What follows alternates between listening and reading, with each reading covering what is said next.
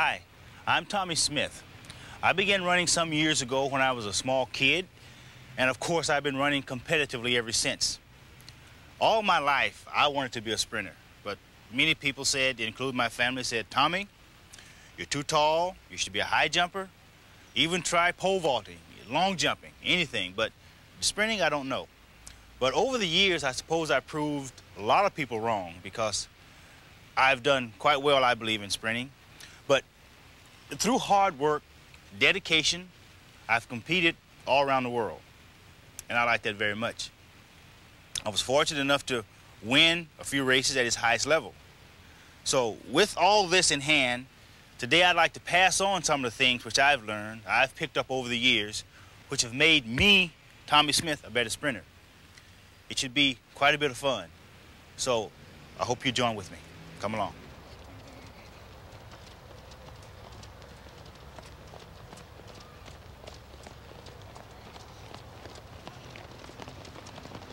In and out normally.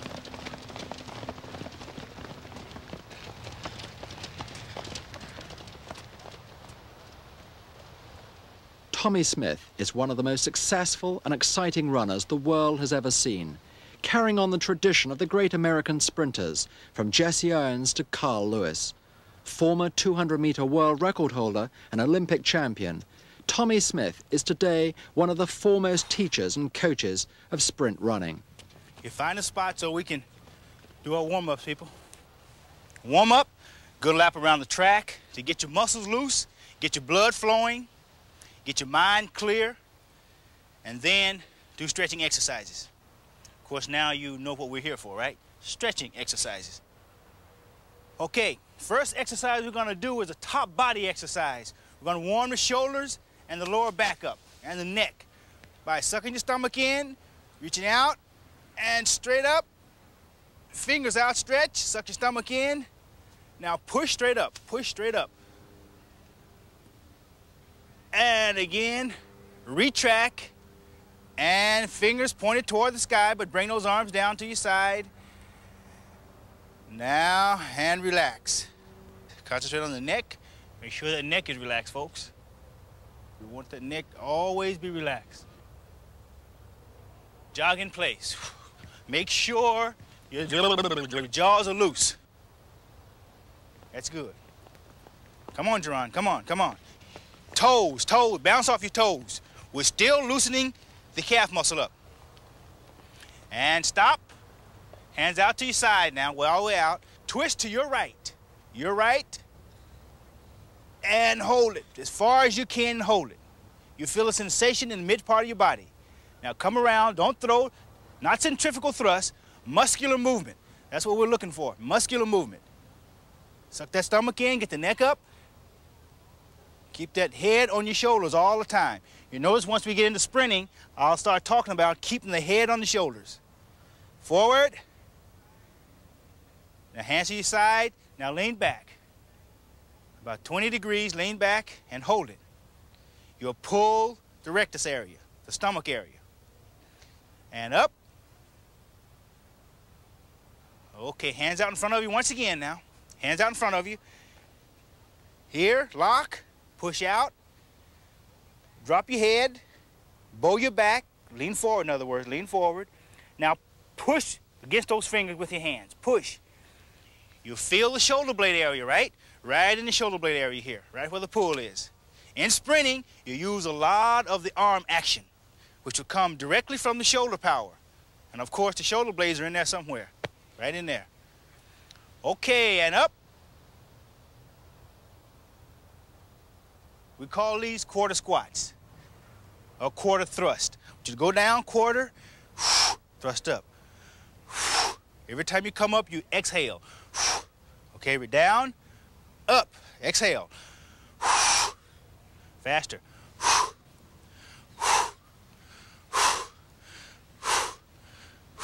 Faster. Suck the stomach in. And stop. Now go down half, all the way down half. Drop those hands between the legs, but don't touch anything. I want you to feel the muscle parts that's being pulled, that's being stretched. Now you slowly come up, very slowly. Feel a push against the surface. Where do you feel it? Right here. In striding, it's very important. You drive here, you're driving. The quadricep group. Pulling down, here, hit the ground, bicep femoris. Okay, since we finished our warm-ups now, folks, let's go on the other side and start our sprinting drills. Let's go. What is sprinting? Number one, sprinting is getting from point A to point B as fast as possible. But technically, sprinting is using your muscles to their maximum without tensing up. I am a long sprinter. I can run the 100 or the 400. There's a sprinter or short sprinter who only runs the 100 and maybe the 200. So sprinters comes in different sizes, different shapes, different forms, and different distances. So the Olympic events in sprints are the 100, 200, and 400. Distance runners, if they run as fast as they possibly could for 200 meters, they would probably pull a muscle or their body blow up or whatever. By the same token, a sprinter will have difficulty in running an 800 or 1500 and up. Your body would probably blow up also, or you might pull a muscle, or you cardiovascularly, you will not be in shape. So we're talking about differences in events, differences in people's training. Anybody in this group here is an artist, a painter, or a pianist? Okay, you know how you take that brush, round curves, make different insignias on a pad? Sprinting is the same thing. You have to pattern. It's an art. You get to point A to point B fast as possible, using your muscles to their maximum without tensing up, then you become a piece of art. And that's what we'll be doing today, trying to get you to look like a fine piece of art from point A to point B. But before we do that, we'll go through a drill we call bounding. Bounding is very important because each bound is one long step. Each time you take a step and you come mid-air and you stop, that's a stride. Make sure when you bound, you also use the arm because arms are very important in body motivation. Okay, I want to see that first group on the line. Remember, bounding, relaxation, and balance. Okay, ready, go. Knees, knees, knees. Get your head off the ground. Look out in front of you. Second group, go. Arms, arms, arms, bound. Slow it down, concentration and balance. Okay, from bounding now, we'll go into sprinting. Let me show you bounding, and then let me show you sprinting. Sprinting is here. Bounding is here. There is a difference. There's a great difference. When you start your sprinting, I want you to come up on your toes. When you come up on your toes, I do not want you to go back down on your heels again. We call this running tall. Just another form of sprint preparation. Watch my feet, watch my feet. When you start your sprint work, you start up, I'll say ready, you come up, you lean forward, then you take your stride. Keep your head off the ground, run with authority. One thing you must do when you're working out to maintain control of the mind. Okay, number two, same thing. Concentrate on high knees, leg turn over, come up, get set, and on your own. Ready, up. Sprinters, I want you to run balls of your feet, not heel toe. I want bound, okay? Now we're gonna break this down into 3 segments. The bounding, the high knee sprint, then the actual speed itself. This is very vital in any sprinting race, to know where the different part of the race ends and begins. And folks, believe it or not, you must have a beginning and an end within every race. From the first line here to the first pylon, we're going to do our bounding, which is power off the foot. From the second to the third pylon, we're going to go through a high knee drill. Then from the second to the third pylon is pure speed at its best, combining the bound with the high knees. So you got 3 complete segments of speed, okay? Which put them together and you can, for sure, bring about the technique of sprinting. Without them, you're lost. Okay, the first two, you understand. You know what's happening. Okay, first segment, second segment, and the third segment. I'll say ready, then you come up on your balls of your feet, then you go. Make sure you're under control now. Don't leave anything untouched. Okay, ready?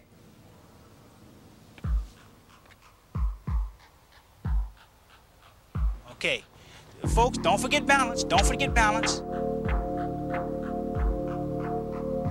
Pure speed now. Ready?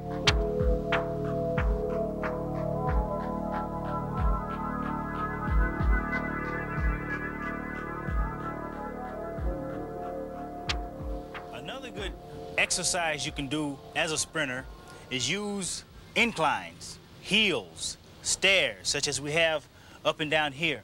These stairs or hills would certainly enhance the power in the legs, higher leg, and the lower leg. Also, the Achilles tendon or the heel.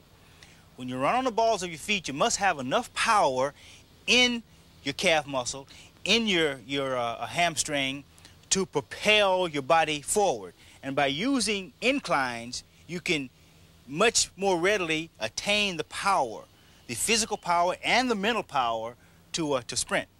So what we're going to do now, each individual is going to start at the bottom, hit each stair on the way up, then walk back down, then you're going to go up again, hitting every other stair. Number one, the single stair would create leg speed and high knees, as we've already done earlier in one of our drills. Number two, which is hitting every other step, would create the effect of bounding, as we've done also earlier. So you'll get the arm action in, and you'll get the knee action up, hold, and make another stride. So once you do these, you'll see the effect of stairs or slightly inclines in sprinting. Kevin, why don't you start first? I want you to use each stair, knee action and arm action. Okay, anytime.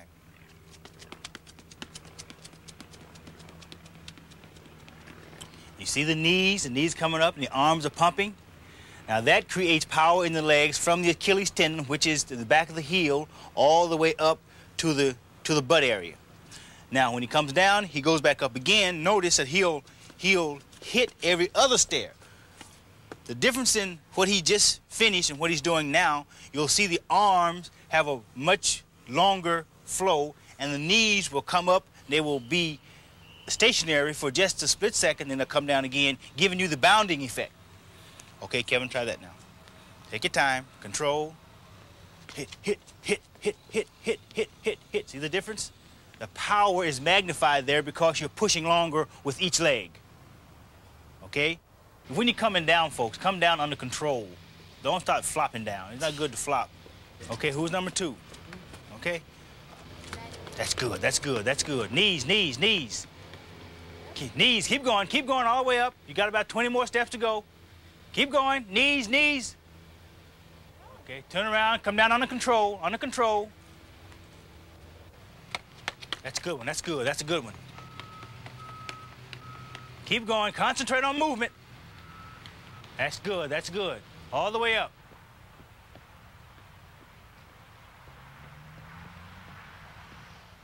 Another exercise we can use for sprinting is the pull or drag technique or exercise. We can use a towel such as this. You can use a pull rope or anything that will make the athlete drag the coach down the track. What this is good for is the power in the calf muscle and also in the hamstring.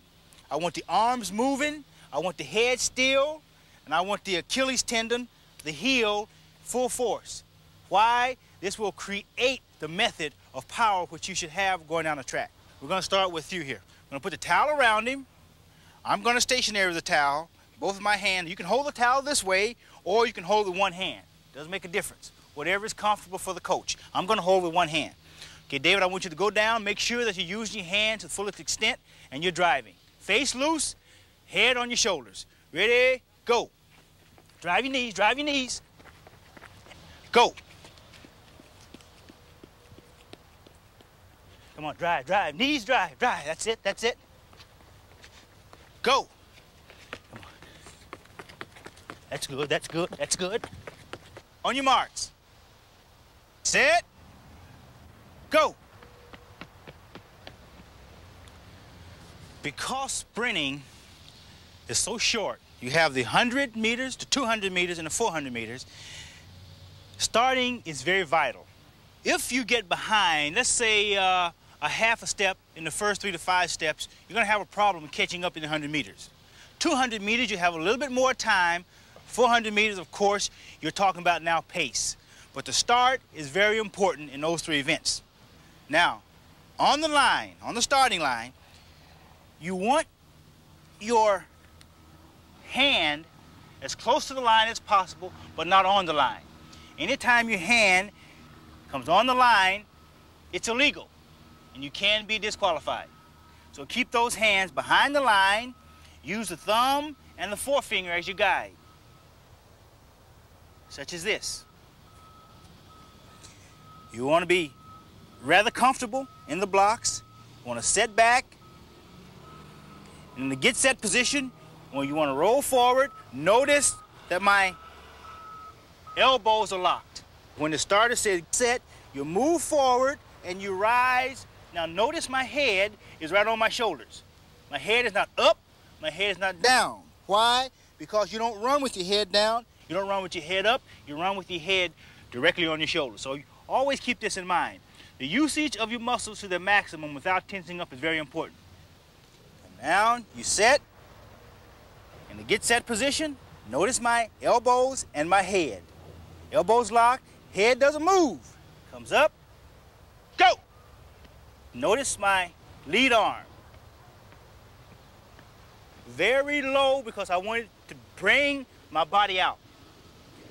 The first step is so important. You need the balance, you need the power, and you need the control. Go! This is a starting block, and it is very vital you know how to use this thing. Into the block, step out front of you, the closest foot, the nearest foot to you, stretch, plant. Rear foot, stretch, plant, lock, bar knee, then push yourself back in the blocks.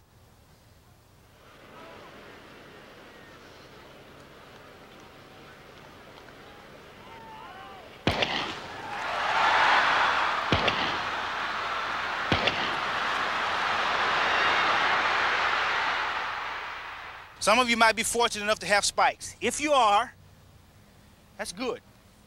Like me, when I first started, I wasn't this fortunate. These are for top-level sprinters. You don't have to have spikes to run track and field, but it enhances your performance just as the starting block here does. Notice these spikes are 1/4 inch long. On all weather surfaces, 1/4 inch spikes is the longest you should use. And on some surfaces, you should use 1/8 of an inch. The 3 keys from the starter will be on your marks, set, a pause, 2 to 3 seconds, then the gun will sound. You must maintain stillness until that gun sounds, otherwise you could be disqualified. Tong, come in here, let's go through the fundamentals of a sprint start. Okay, first of all, I want you down in the on your marks position. Okay, get down, let me take a look at it. Okay, good, good, good. I want to see you in a set position. Okay, now, this leg is too straight. Straighten that down, bring it forward, the elbows are locked out. Okay, you're too short. So down again, bring this feet back some, bring the front feet back about 4 inches right here. Now I want you to roll forward when I say set. Roll forward, make sure the elbows are locked out, hands are behind the line, your head is on your shoulders. Set. Go. I want your hand closer. There you go. Closer to the. Okay, out. Spread them just a little bit. Spread the other one. Okay, very good. Very good. Bring your hands a little bit. You want to support your shoulders, not your chest, your shoulders. So bring each hand another inch to the right and an inch to the left over there. Okay.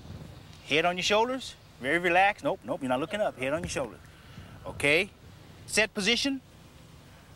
Okay, now this left foot should come up another inch or so. Okay, Bring the right foot up the same, because I want both legs bent to a point where you can get propulsion off of both legs for an instant. Up, a little higher, roll forward. Now go, go. Not bad, pretty good. Okay, we'll start one with the blocks this time. All the principles are the same. Okay, step over the block, make sure his feet planted firmly on the blocks, forward and rear.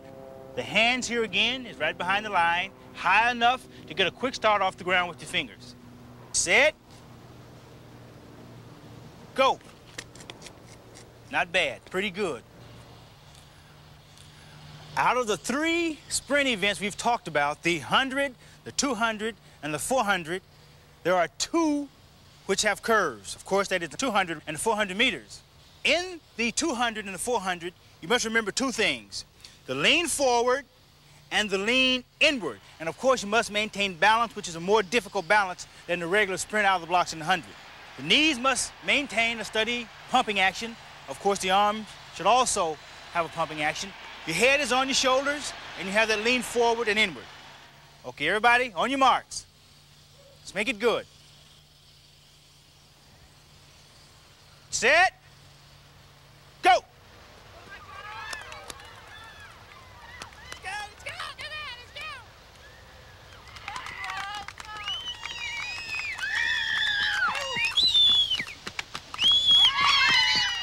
We've gone through different segments of sprinting: the high knees, the arm action, the neck placement on the shoulders, the coming out of the blocks, the using of the power pull or the power drag. Now, let's try to put it all together into a total sprint, a 100-yard dash.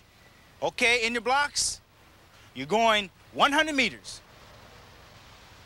On your marks. Set, go! Try and complete each teaching session with a competitive situation. Encourage the youngsters to sprint over 100 meters, incorporating all the elements taught in the session. This will help lift the enthusiasm of the beginner from the outset of the teaching process and bring out their faults, like a shaking head or an unrelaxed neck. Let us remind ourselves of some of the key points in sprinting. First, high knees. What is high knees? High knees is the ability to get your knees up high enough to reach with that same leg, giving you the chance to push off with the opposite leg. Number 2, arm action. Arm action will complement the stride. If you don't use arm action, you will not be able to use to the maximum that particular stride. Number 3, keep your head on your shoulders. Not down, not up, because you don't walk with your head down or up. You walk with it on your shoulders. Sprinting should be exactly the same. And of course, on down the line a little further, the lean of the body. What's the lean of the body? The ability, again, to lean, to give momentum to your body. Lastly of those is relaxation. The ability to relax. The usage of your muscles to the maximum without tensing up.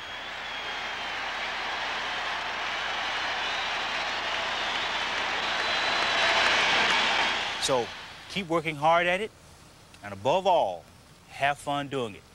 Good luck.